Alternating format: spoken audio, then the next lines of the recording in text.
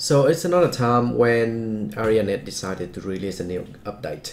And on the 17th, sorry, not on the 17th, on the 16th of May 2017, they released another patch, balance patch.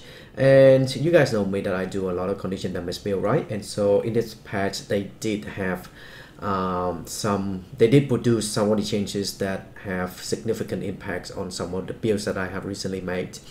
And so I like to combine all of the changes into a single video with a timestamp underneath the descriptions, so that if you are not playing a certain class, so for example, if you don't like Elementalist and you only play, let's say, a Necromancer, then you don't have to waste your time watching the whole full video. You can just click on the timestamps on the Necromancer on the class that you play.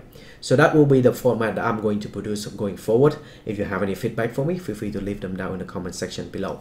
And I also will talk about just briefly touch on some of the builds that did not receive any changes, or did not receive any significant changes that have an impact onto the build itself. So in that case, I will just briefly touch onto them and then moving on to the next one. So that will be the format going forward from now on. All right, so without further ado, I would like to talk about some of the some of the builds that did not have any impact, that did not receive any changes for the patch itself first, and then I'll be moving on to some other builds that receive significant changes. So to start off first, these are the builds, or actually the classes, condition damage build that I have recently made that are not being impacted by this patch at all. So starting off with a engineer in this patch, they are receiving a third update, which is not really affecting the condition damage build that much, because in the condition damage build I am using the flamethrower, and also I'm using the bomb and the grenade kit. And so third builds, yes, they do have some significant impacts onto the PvP aspect, but for the general PvE, the one that I'm currently using, the condition damage build, it has no impact. The second one is the Guardian. Now the Guardian, they have made some significant increase in the sickness of the Guardian, but that sickness is in relation to the Berserker build, and also onto more of a survivability of the Guardian. So for example, the sickness of Judgment, the sickness of Courage, and so on and so forth. But in the build that I have produced for the Burn Guardian, these won't have any impact on the Burn Guardian at all. And the last one, actually not the last one, but the second to the last one will be the Mesmer. Now in this update, what they are doing is to revise the power-based shattered builds. This one is one of the classic builds for the Mesmer, and it's quite effective in the PvP game mode. But again, I'm doing general PvE, and the build that I recently produced for the Mesmer was the condition damage of the Mesmer. So again, it has no impact at all. And the last one will be the Warrior. Now the Warrior, they have received significant changes for the PvP aspect, which is utilize the X Mastery, and also for some of the skills that allows you to survive more, and also some of the changes that has some significant impact on the PvP side. But again, I don't it has no impact on the general PvE. And the only thing that I can actually see that might have a slight impact is the headbutt. The casting time of this skill has been increased from 0.5 seconds to 0.75 seconds. Distance travel has been increased from 300 to 400. So yes, it has some impact, so you can travel, so you don't have to actually be a little bit close to the target to activate the headbutt. You can be a little bit further, but the thing is that the casting time of the skill has been increased from 0.5 to 0.75. But overall, for the PvE aspect, and in particular the condition damage build that I have produced in one of my videos, it did not have a lot of impact. It did not receive a lot of significant impact, so that's why I only touch on it briefly. And that will be it for the classes that did not receive any changes, or has received a minor change. And so moving on to the next one, will be talking about some of the classes that have significant impact onto the condition damage build. So for the Elementalist, I'm gonna keep it short. The reason for that is because this patch has a lot of chances for the PvP, but for the purpose of this video is a PvE only, and the condition damage Elementalist has received a minor change, so I don't see the point of dragging it, for 10 minutes or so. So let me just quickly touch on the Dragged Breath, which is your second skill or the dagger. This skill now increase the burn duration to 4 seconds and increase the overall damage by 14 seconds in PvE only, which is great because now you have the ability to apply apply the the burn condition damage, and that lasts longer, and increase your overall damage as well, so that's really good. The second one is one of the utility skill, which is the Glyph of Elemental Power. Elemental Power reduce recharge to 25 seconds, now gives 5 charges instead of using 5-second cooldown interval. Decrease duration to 25 seconds, reduce burning duration to 1 stack for 3 seconds. Change cripple condition to 1 stack of bleeding for 6 seconds, and change the weakness condition to 4 stacks of vulnerability for 5 seconds. And so a lot of changes, but I use this Glyph of Elemental Power situational. So whenever I'm doing the meta events in the Hearthstone maps, I'll be using the Glyph of Elemental Power instead of Signal of Air. The only reason why I'm using the Signal of Air is because of the movement speed. That's just my preference. I just prefer to move from one place to the other faster when I'm doing when I'm bouncing between huts. So as you can see in here that I'm standing in the Gendaron's field map, and so if I want to move from this hut to that hut, and if I don't have the waypoint, I prefer to have an increase in movement speed, and that's just my preference. So feel free to adjust whenever you like. Alright, so that's it for the Elementalist. I don't see the point of dragging this one out any further. So let's move on to the other classes.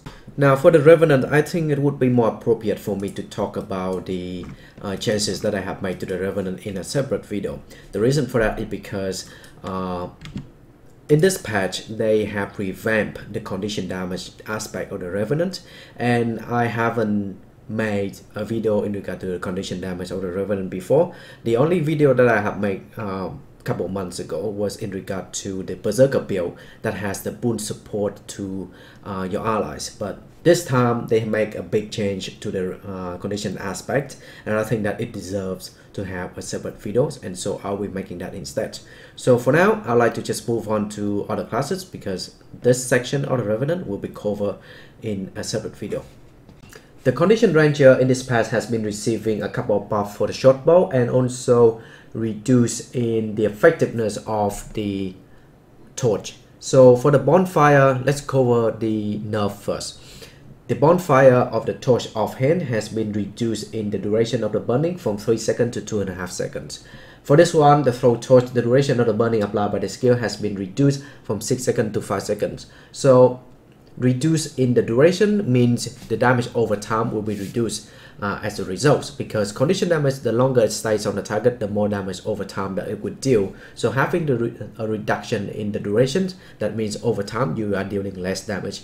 But I think that I can live with the reduction in this one, because 3 seconds to 2.5 seconds for bonfire, yeah, it's 0.5 seconds. I can live with that. And for the throw torch, the cooldown is 12 seconds, and the duration that it will be staying on the target is 5 seconds after the nerf from 6. I think I'm okay with that. It doesn't really strongly negatively affect your damage. So I think I'm okay with that.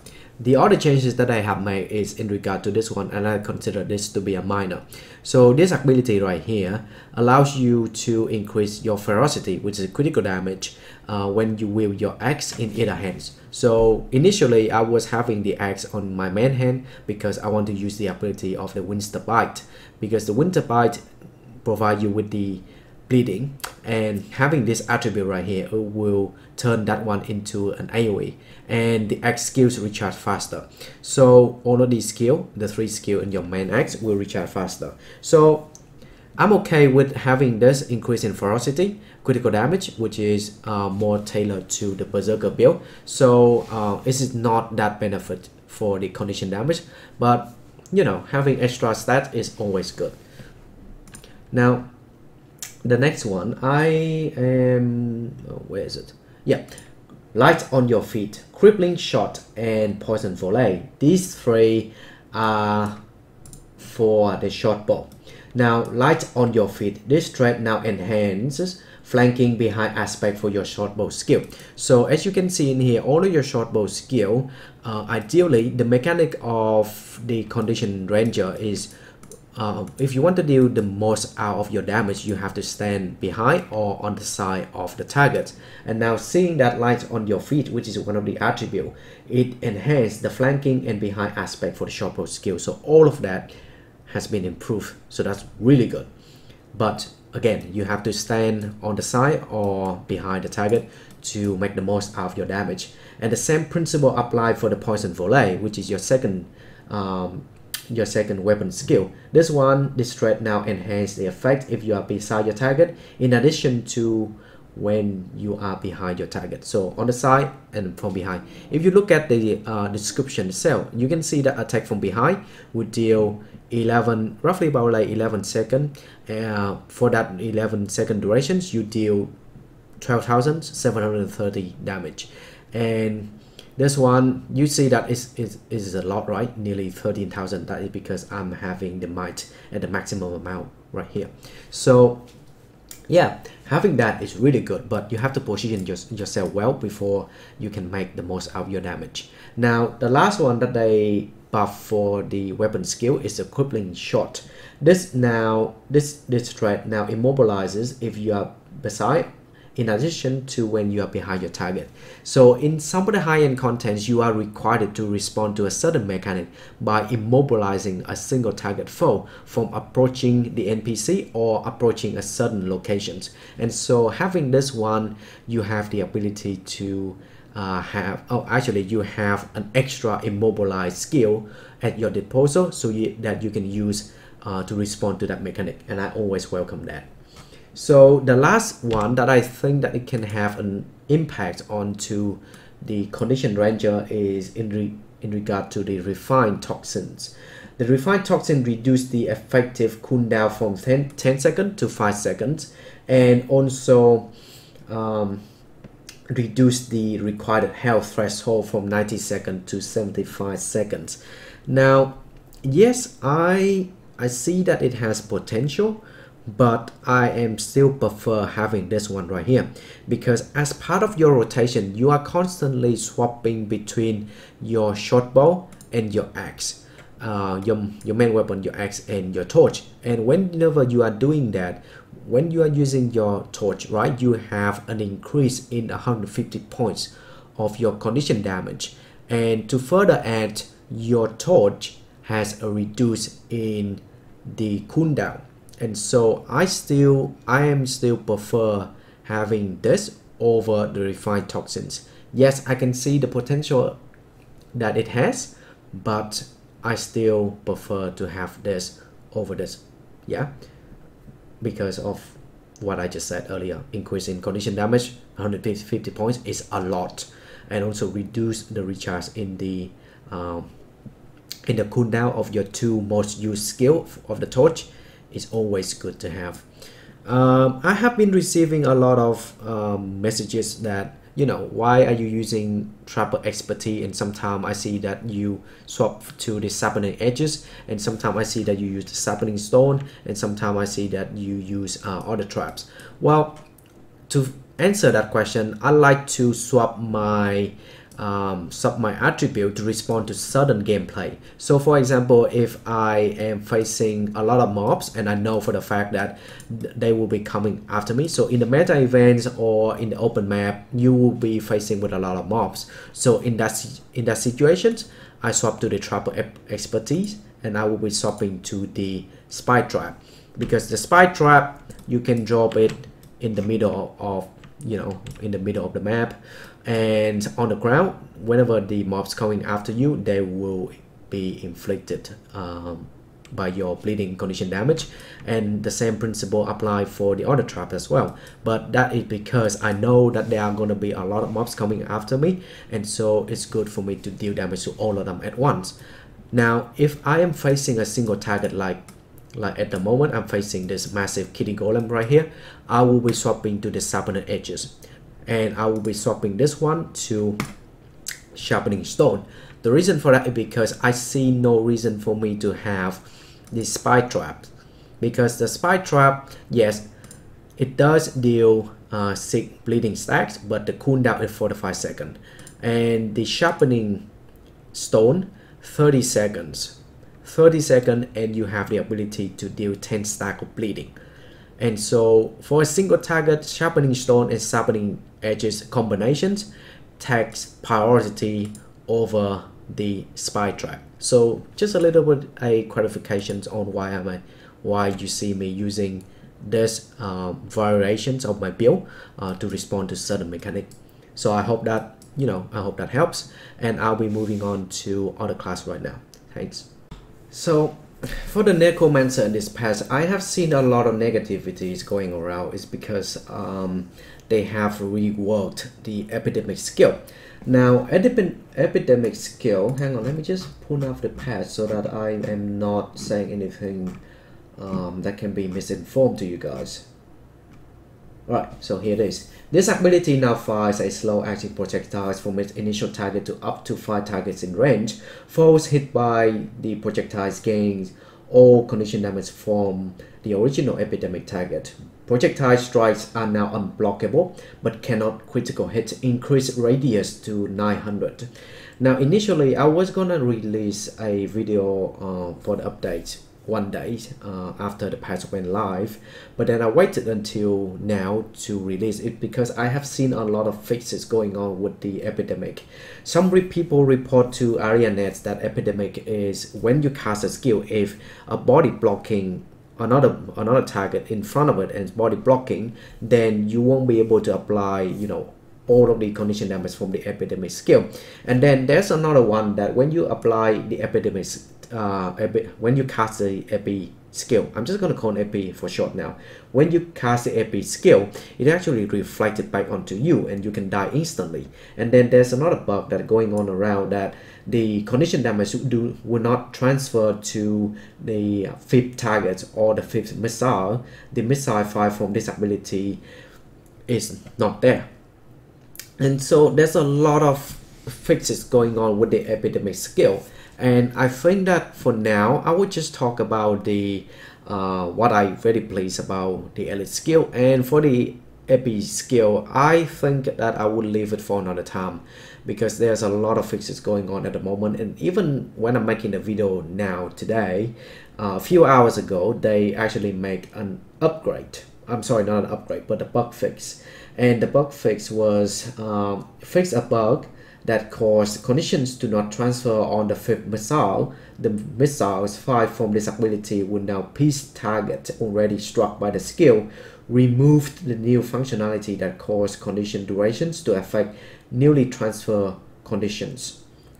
That is coming from the epidemic skill of the latest patch from Mark, the content marketing managers. So I can see that it has a lot of fixes going with the epidemic skill, and I don't think that it will be appropriate for me to comment on the skill right now because it has a lot of changes going on at the moment, even as we speak right now, even as I speak right now. So I will leave the epidemic comment for the later time. I will put it down in the link, sorry, not the link, but I will put my comment down in the descriptions, or I can highlight my comments so that you guys can see what are my thoughts later on. So for now, I would like to leave the epidemic comments for the later time. So what I pleased about this patch in regard to the Necro is that they reworked one of the elite skill, and that elite skill, let me just pull up the spell for you because I keep on bouncing around with the text that I receive. Okay, so that's the skill that I have right here, the black. Initially, the skill was, the name of the skill was black, and you transform yourself into a mystical being, and you cannot cast any, on your initial skill or utilities, and you just keep on bouncing the condition damage for, I can't remember the exact amount of time, but I think it was like roughly about 30 seconds. I think it's been a while since I used this skill. But anyway, now that I have reworked this skill, like lens, now this skill will create a radius 240 radius. So I think it will be more appropriate for me to cast the skill in the middle of the road so that you can see. Let's use this one actually. Yeah, I think that actually, yeah, this will be a good idea for me to use it on these. This is gonna pull them in. All right, now I'm gonna cast this skill, 240 radius, right? And it will keep on bouncing, applying condition damage to all of them. See, it will keep on bouncing, pulsing, and applying condition damage. So the orders are: first one, bleeding; second one, poison; third one, torment; then vulnerability, cripple, weakness, blind, chill, and burning. Burning will be the last. So the condition damage that can actually damage the target are the first three: bleeding, poison, torment, and the last one, burning. And the recharge is fixed to 120 seconds, but I have one of my spells that allows to have the reductions in the cooldown. So as you can see in here, it's only 80 seconds and a half instead of 120 seconds. So that's really good for me. And I can see that it has a lot of potential to be using going forward. So in raids, in fractal, in dungeons, and so on and so forth. I see that it has a lot of potential, and I'm very pleased to have this one. Other than that, CC skill of the Necromancer, the Flesh Golem, will still be one of your strongest, right? Because the Golem has the charge, and the charge does reduce a lot of CC bar on the particular target. And so situational, I will be swapping to the Black Lance, but otherwise I'll be using the Flesh Golem to tackle the CC. All the changes that I have made for the Necromancer, including the axe rework of the skill, rework skill. Where is it? Yeah, the axe, rending claws, ghastling claws, and unholy feast, and same with the dagger, and so on and so forth. But because I am using the scepter and also the great sword for the condition damage, the reason why I'm using the scepter is because the scepter, as you know, apply the bleeding, and also it has the ability to apply 3 stack of bleeding in the second skill, and also for the torment. And in the dagger offhand, you have the ability to transfer the condition damage to the target foe, and also applying the bleeding as well for your last skill or the dagger offhand.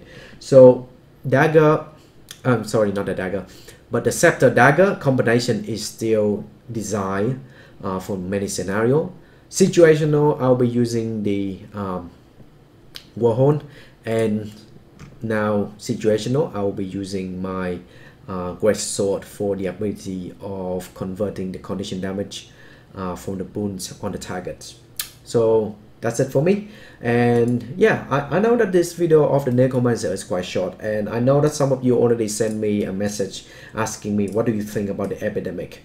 But because the epidemic has, again, let me rephrase on, I'm sorry, not rephrase, but let me summarize all my thoughts about this. At the moment, there's a lot of changes going on with the epidemic, and I don't think it will be appropriate for me to comment on the skill right now.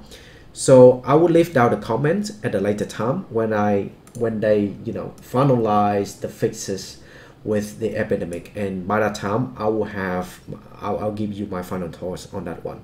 So apologies, but yeah, it's a lot of uncertainties going on with the skill at the moment, and I don't know exactly what's going on with the skill either. So I will leave it for the later time when I have more information coming in, and when they finalize the epidemic skill, that's when I will give my final thoughts. For that reason, I will conclude the video right now, and I will be moving on to the next class. The thief in this update has been receiving a significant buff to the poison condition damage tab, and so because of that, I think it will be more appropriate for me to go into this one a little bit in depth compared to the other ones. So let me just read off the patch so that I don't misinform anybody. Thief. The Daredevil staff functions as a strong weapon, a strong AoE weapon, but core thieves lacks good ways to deal with large groups. So in this update, we are tuning up the short bows to be a stronger range AoE weapon. Additionally, we are making a small change to unload to make it more effective as a damage tool when you can ensure that your target will stand still. Unload is part of a pistol rotation. Finally, we are looking at updates to the Deadly Arts line that emphasize poison use to help establish more defined ways to play based on the threats that you have selected, that you select. Now, in summary, from reading that patch, there are 3 things that I have made. The first one is changes to the pistol. I consider that to be a minor. Because condition damage save in general PvE, you are using short bow and dagger. So the second change that I have made is in relation to the short bow, and the third and the final change that I have made that has a significant impact is for the Deadly Arts. Now let me just go through the Deadly Arts changes first. The first thing that I have made is increase the amount of poison condition damage stacked from your Deadly Arts trait line by having the potent poisons. Previously in my other videos, I have also mentioned that potent poison will be a benefit to have because it increases your poison durations and poison deal increased damage. Now this time they make it one additional upgrade, and that is increase the poison condition damage stacked for others Deadly Art threats. So as you can see in here that in this one, expose weakness, deal more damage if your target has a conditions. This one, panic strike, which is the upgrade that I have made for this attribute. So in addition to its previous effect, the trait now causes you to apply 1 stack of poison for 4 seconds to foe that you immobilize. So when you immobilize the foe, you will inflict 2 poison condition damage stacks instead of 1. So let me just, you can see that 1 condition damage stacked. This one apply 2 instead from having that. So that's really good. Now the dagger attacks have a chance to poison enemies. The chance on a hit is 33%, and the poison that you have is 2 stacks instead of 1. So immediately, as you can see for yourself, that you have the ability to potentially apply for a stack of condition damage, and that's not including the serpent torch, which is coming from the stealing aspect. And the steal is your special action key F1, and whenever you activate this, you will immediately apply 3 stacks of poison. So 3, potentially 4, so that's in total you have 7, and that's really good. Now the next change that I have made for the short bow is making it more ideal for AoE. As you can see in here in the short bow, right, you have the ability to bounce the target from your first auto attack skill. Now the trick shot, according to this patch, increased number of bounces to 3, now deal 25% increase in damage to poison foes, so that you now have the ability to attack more target in the wider range compared to the previous effect without the upgrade. So the number of the damage increased 25%. That is, this is good, but it's more tailored to the physical damage. And the number of bounces, which is what I like, because the more that you attack, the more mobs that you attack, the more loot that you will receive at the end of the day. So more loot, more money for you, always good. The next one that I have upgrade is the detonate cluster. Increase the number of bombs to 4. So detonate cluster is the AoE skill, and that inflict the bleeding condition damage to nearby foes. And having this one right here, you shot and then you spread it around. So as you can see, that increase the number of spreading around by 4. You have the ability to spread to more targets, and also dealing more bleeding to those targets as well. And also, like I said, the more damage, the more mobs that you attack, the more loot for you at the end of the day. So nobody, like anybody likes having more loot, right? Nobody doesn't like it. So that's what I like to think. So the last one, choking gas, increased damage by 200%. Yes, you read that right. You heard me right. Increased damage by 200%. This skill now briefly daze foes with 5 or more stacks of poison every pulse.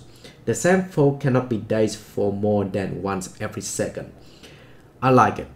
This is ridiculously good. What that means is that you are now have the ability to AoE interrupt up to 5 targets in a single spot. So as you can see in here that I shoot, right? Those, like if those mobs or enemies standing on that spot right here, and if they have 5 or more stacks of poisons, I'll have the ability to daze them for half a second. Half a second doesn't mean much, but if they are in the middle of casting a skill and you interrupt them, that is ridiculously good, and I like it. And this is your AoE. This is your AoE interrupts, and you know that's just so good. That's just so good. I like it. And as you can see, aside from this one, you also have the ability to have your Parasitic Venom, which is one of your elite spells that you can share to other allies, and they will also have the ability to interrupt and also stun the target as well, in the form of turning them into stone status. So yeah, that's it for some of the changes. Now, those are good changes. Those are really good changes that I like to see for the thief. Now, because they have made poisons more effective in the form of, you know, having extra condition damage stacks, and also making the short bow more viable. I'm sorry, not more viable, more effective against multiple enemies. I think that it will be a good idea for me to give you guys a different variety of playstyle, and by that I imply on the fact that if you look at my specialization right now, sorry, that's not the one, yeah, this is the one I'm using right now. If you look at my specialization right now and you compare it with to my previous videos that I have made, you can see that there is a different specialization that I used previously. The reason for that is obviously I'm now not using the Deadly Trapper anymore, because I can see that there's potential to utilize myself tailored to the applying the condition damage stacks instead of having, you know, others. And in particular, I understand that having might is good, but having condition damage stacks on the targets or multiple targets is always preferred, in my personal opinion. And also, if I'm doing the meta events, right, chances are other people will be giving me their might. So having that, having extra might and also sacrificing all of my condition damage in the form of my Venom utility is not something that I, you know, think it would be a good idea. So for that reason, I swapped to the Panic Strike instead. Second one is the Shadow Arts. Now previously I was using the Trickery and I was using these. So Trickery card drops allow me, whenever I dodge, I inflict the bleeding, and also increase my maximum initiative. And also whenever I interrupt a target or multiple targets, then I apply the torment onto them. But what made me want to go for the Trickery initially was this one right here. Lead attacks increase the damage and condition damage per initiative spent, still recharges faster. So at the maximum amount, you have 15% of the maximum damage increase. However, this one right here, you don't actually have a lot of interruptions for the thief. Yes, you do have the interruptions in the form of Parasitic Venom. You do have the interruption in the form of the choking gas, but then they are infrequent. And for that reason, I think it would be more appropriate for me to use the other specialization instead, that enhance my survivability when I'm doing the meta events or when I'm, you know, in the open map doing the open map contents. And the last one is this one right here. Stealing applies confusion. Yes, I understand that confusion can be a very useful condition damage to inflict on the target. However, because as I said, this patch is favor poisons, and because of that, I like to just swap to the Shadow Arts and increase in my Venom effectiveness from this thread line right here. So what does this one do? Well, obviously this one allows you to reduce the recharge of your Venoms. And as you can see in here that you have 30 seconds of Venom, right? 30 seconds, 30 seconds, 30 seconds, and this one 36 seconds, and this one 40 seconds. Having swapped to these leeching Venoms, you are not only siphon the life but also the damage as well, but also you also reduce the recharge of your Venom skill by 20%. And so as you can see in here, reduce the recharge of your Venom skill by 6 seconds is a significant amount, and I like having that instead of the trickery. Yeah, and also the Venom utility skill, it does have the ability to share it to your allies. The number of targets that being affected by this is 5. Yeah, as you can see in here, the number of targets 5. The number of the attacks that you can inflict on the target is 6. So ideally you can have 6 poison condition damage stack on this, and that is why I prefer to have this one to reduce in the recharge cooldown, so I can pump out more. And so that is my intention, and hence that is the reason why I went with the Shadow Arts. To further add on to that one, from time to time, if I need it, I can swap to Stealth. And Stealth, I will have to sacrifice my Ice Drake Venom, and I sacrifice that to swap to the Shadow Refuge. Whenever I'm in Stealth, I will have the reduce in the reduce in the damage inflicted onto me. As you can see in here, whenever I'm in Stealth, I have a damage reduction by 10%, damage reduction by 20%, and also the stealth skill lasts longer. And whenever I revive an ally, it's also stealth me as well, me and my allies as well. So as you can see in here, potentially I can have the reduction in the damage by 35% from this and from that, provided that if I steal the boons from the enemy, they have no boons, so they don't, you know, damage me. Sorry, if they don't have the boons, they don't have the extra damage inflicted on me. So yes, when the enemies don't have the boons, reduce incoming damage, but when I have the stealth as well, that is another 25% damage reductions. So stealth is really good. 25 damage reductions. Then if your enemies don't have any boons, then that's a further 10% decrease in the damage. And so in the open maps, there are a lot of mobs that do not have any boons onto them, and because of that, incoming damage inflicted on you will be reduced. And this is really good for open maps and in general PvE that I like to use from now on to increase my survivability. But mainly because I swapped to this one is because of this, just to make it very clear. So all the variations that I also consider is this one right here. So now again, I'm using this one is because of the swiftness. So whenever I want to travel from one place to the others, I prefer to have the swiftness to increase my movement speed so that I can reduce the time travel.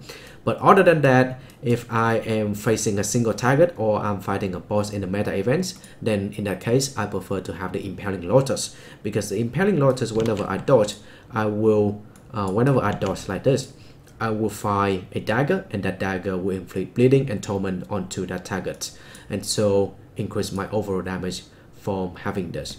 But again, it's just a matter of preference. So let me just summarize. If I'm doing the open map and if I need to travel from one place to the other, I will use the dash. And if I'm facing a single target in a meta event, particularly in the boss fight, then I will be using the Impaling Lotus. Yeah. So yeah, that's pretty much coming from me. Other than that, I can also recommend to use this one as well if you want to have a permanent increase in movement speed. In that case, I will be using the Impaling Lotus, but it's entirely up to you. So overall, I'm very pleased for the Thief, now that the poison condition damage of the Thief and the build itself is more effective. Can it be rivaled to the Berserker build? I doubt it. It is good for open maps and also for the meta events, but for high-end content, Thief Berserker build is more ideal because the damage is significantly more compared to the Thief can achieve a significantly more damage compared to the poison's damage. But overall, it's a fun build to play, and it's a fun, getting away from the Berserker build. And also, let me just go ahead and show you my my runes. So previously, I recommend superior rune I recommend superior rune of Rata Sum if you are on a budget. But ideally, if you want to maximize your poison condition damage, I think superior rune of Thorns would be the ideal to go for, because it increases your condition damage, poison durations, and also whenever you are hit by a poison foe, you gain a 50 condition damage for 60 seconds on top of whatever have been provided to you. So potentially you're gonna have 225 So yeah, as you can see, 25 plus 50, that's 75, and plus another 100, so that 175, and plus another 50, so that 225. So that is a significant increase in your condition damage, and that's something that I would use for my condition damage build of the thief. Alright, so thank you, and I'll be moving on to the next class.